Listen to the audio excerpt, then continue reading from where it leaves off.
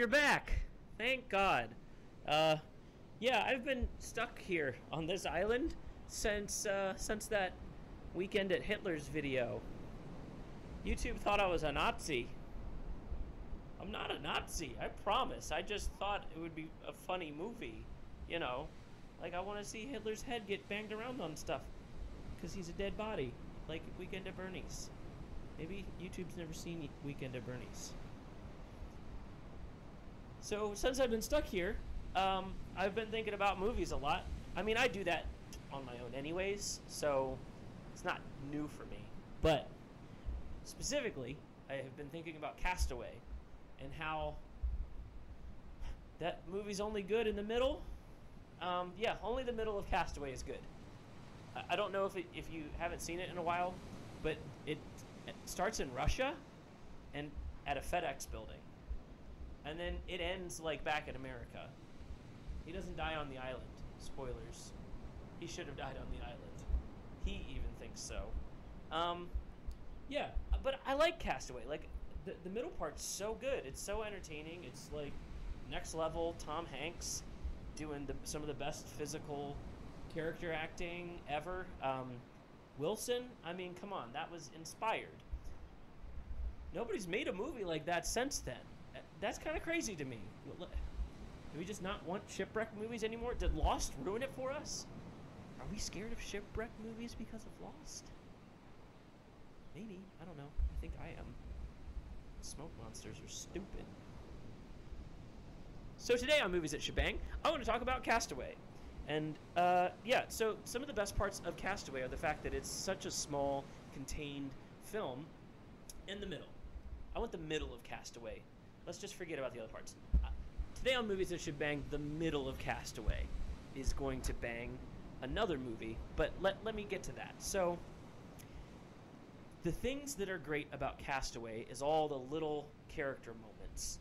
There's almost no dialogue through the middle unless he's talking to Wilson, and Wilson isn't even at the beginning of it, and he doesn't talk to him that much when they skip ahead 4 or 5 years. So really, this is a visual storytelling movie, and I really like that. There's not a lot of movies that do visual storytelling that way, and that's the aspect of Castaway that I'd really like to keep around.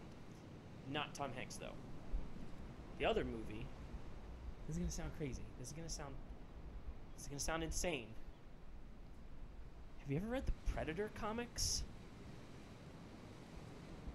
They're pretty good, but this is probably the nerdiest thing that you're going to hear all week. If you watch Predator 2, there's a scene where Danny Glover boards the Predator ship, and you see all these human weapons on the wall, and there's one old revolver, like single-shot pistol, like Captain Jack Sparrow's, hanging on the wall. Nobody noticed it, and nobody knew that there was a backstory to that pistol, and that backstory was written about in the comics. And there was this like marauder pirate dude, and he had that gun, and he fought a predator. And I mean, call me crazy, but a Castaway movie where some badass dude gets stranded on an island with one pistol, with one shot, and has to survive, only to find out that the apex predator of the island is a predator, set in like the 16 or 1700s, this movie could be like Robinson Crusoe on crack. And it sounds awesome to me. Like, I know there's a new Predator movie coming out, and it's Shane Black. It's probably going to be pretty good. I can't imagine it's not great. The idea of the film, though, is just a bigger predator. I don't know if you've seen the trailer, but it's just a bigger predator. And that's kind of self-aware, and I feel like I can see where Shane Black is going to kind of go with that. We won't know until the film comes out. But man, how great would it be to add a movie to the Predator canon set way long ago with just one actor? I mean, that's essentially what the second half of Predator is. The first one with Arnold Schwarzenegger, he barely talks. That's just him setting traps and trying to take out a predator. And I love that idea, and that's basically what I'd like to see again. And I think changing the setting, having it start out in, like, you know, the Caribbean or something, and the guy, you know, gets shipwrecked after they get attacked by, I guess, rival pirates or something, and he's the only survivor. Washes up on an island and has to fight for survival until one day he gets trapped, and as he's escaping from the trap at the last moment, he's attacked by the predator, and now the predator has real prey. Maybe the predator's also shipwrecked. Maybe his ship's down and he's trying to work on it and fix it when this guy shows up. And so the whole movie, there's this thing called Chekhov's gun, and in film it means if you show a gun on screen, it has to go off by the end of the movie. Whether or not it kills anybody is not super important, but the gun has to fire by the end of the movie. So if you start this film, especially if you really concentrate on the fact that he's on this island with one shot in his pistol, the whole build-up of the movie could be towards, like, will he be able to use that one bullet to kill the predator? Or will he use a trap to do it? It could all be a setup to, like, fake you out, and, like, he misses with the bullet and has to kill him a different way. I don't know. Just, I think a really small, contained, essentially two-actor story about the predator set in the 1700s, I'd watch the crap out of that movie. Especially if you got a script writer that understands how to do, like, physical storytelling, character through action, that kind of stuff.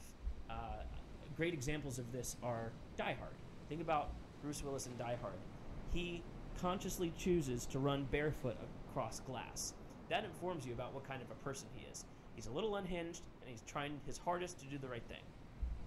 That's character through action. And you can build a really unique, important, fun character. And you could even give him like a Wilson-style person to bounce ideas off of. Maybe there's like a bird or a monkey or, you know, anything really that he can communicate with and, you know, add a little bit of levity to the dialogue of the film. You know, get some jokes in there. It could be a really fun, scary thriller kind of movie. And the Predator series is primed for something like this. It wouldn't even be that expensive. Like, I think pretty confidently I could film that with the right budget and really just the Predator effects. Netflix, you want to like slang me a couple $1,000,000? I'll make you a stellar streaming Predator movie. It doesn't even have to have a wide theater release. I guess, yeah, that's what I want. I really want Predator to just kind of slide right into the middle of Castaway, and then cut off the ends and make that a movie. Who could we cast in this role? I'd want to do somebody who's like a really good physical actor, I guess. In the comics, the guy was black. I just saw Sorry to Bother You. Lakeith Stanfield. That might be my main. He might be my main man. He might be my lead actor in this. That could be really cool. Maybe he's an escaped slave. That could be even better. Like, to get your freedom only to find that there's worse things out there in the universe that want to kill you. Man, I'm getting excited just thinking about this movie. So yeah, Castaway, Predator, let's get these two to doink it for me and make Predator Castaway. And that's movies that should bang. Hey, so thanks for watching this video. If you enjoyed this content, please, pretty please, with sugar on top, subscribe. We would love to continue doing this, and it's your support that helps us to keep going. If you hit that notification button, you'll see every week when I put out a new Movies That Should Bang. We also have Movies That Should Bang quickies and skateboarding reviews, skateboarding movie reviews.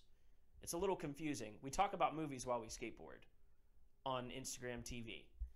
That's at Montressor Media. That's also our Twitter handle. If you want to get a hold of me or Devin, who does the other videos on this channel, you can hit us up on Twitter there. We will talk to you for sure. We love to talk about movies. We have a podcast called Film Rescue that's kind of available everywhere. We also have a Patreon, Montressor Media.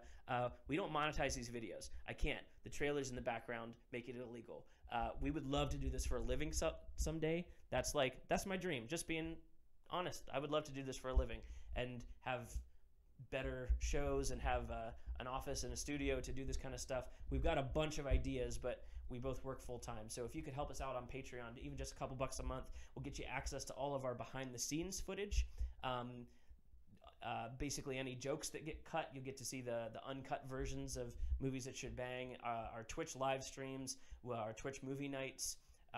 We have a special second podcast that's only available on Patreon called Aftercast, where we kind of chat about movies and topics as they're brought up to us while we're on live. You only get access to that and our Discord through the Patreon. So if you would like, please hit us up on there.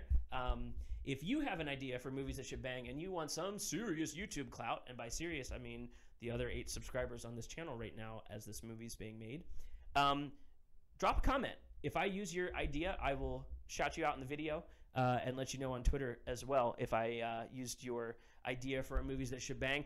Let's make movies bang together. That's my motto. Thanks for watching. Are you looking for me?